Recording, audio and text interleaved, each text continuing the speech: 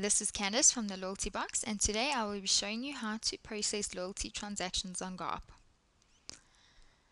First of all, I'm going to show you how to do a normal accumulation. So the customer comes in and they buy whatever they're buying, and then they're going to swipe their loyalty card to earn points. So you ring up your sale as per normal, and then the only extra step that you're going to do is you're going to click Loyalty Customer, and you're going to swipe their card. Say OK. It shows you how many points they have. You can say OK, and then you carry on as per normal. Subtotal if they're paying cash, and record. Okay, it's really that simple. The next thing I'm going to show you is how to do a redemption. So again, you ring up your sale as you usually would, and then you go Loyalty Customer and swipe their card. Okay. Again, you can see how many points they have, so now you can see that they can redeem something. So okay.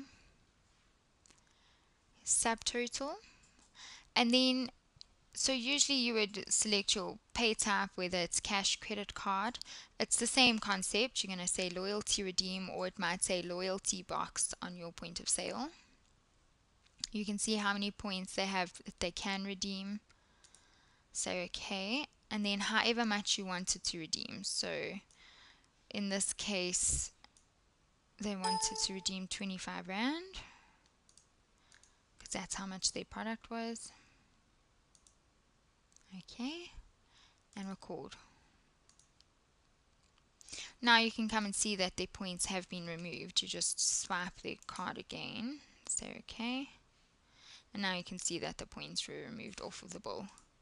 If you don't want to do anything except for a balance inquiry, you come to the screen where you would ring up your bill, and you type in, you click Loyalty Customer, swipe their card, say okay, and now you can tell the customer what their points are, and then you just carry on as per normal.